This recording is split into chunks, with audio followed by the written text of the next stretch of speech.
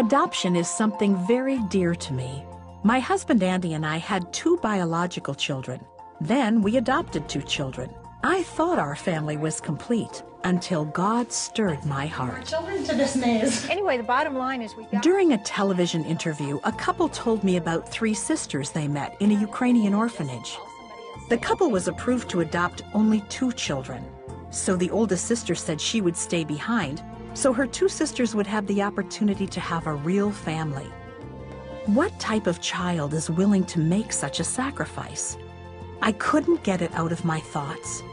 I prayed, God, bring a family to adopt those girls. Little did I know it would be my own. The willingness to embrace another adoption didn't happen overnight. I already had 4 children. I imagined the chaos of 7. Andy and I clearly felt God calling us to become parents to these 3 little girls. But to be honest, I was looking for someone who would say, Terry, are you insane? Bye, honey. I mean, this was adopting 3 girls at once. We should have been concentrating on sending our kids to college. Instead, we would be back to kids in grade school. God, I don't think I can do this. I just thought I'm not big enough for this. This is a huge job, and it's too important.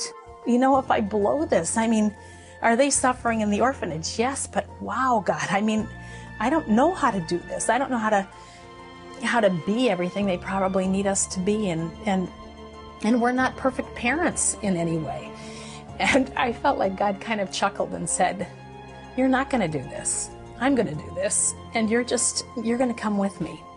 So with God's promise to help, we added 3 wonderful Ukrainian girls to our family.